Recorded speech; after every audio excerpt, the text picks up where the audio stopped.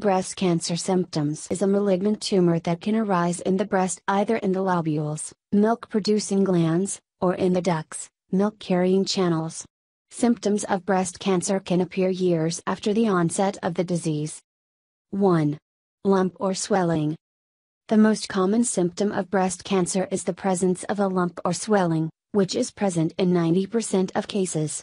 Any swelling in the breast must always be ruled out as a potential breast cancer symptom and prompt diagnosis should be made. 2. Cyst in armpit. Presence of a cyst in the armpit may also be a breast cancer symptom. 3.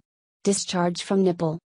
In some cases, discharge from a nipple and dimpling of the skin over the breast can be a breast cancer sign and symptom. 4. Retracted nipple.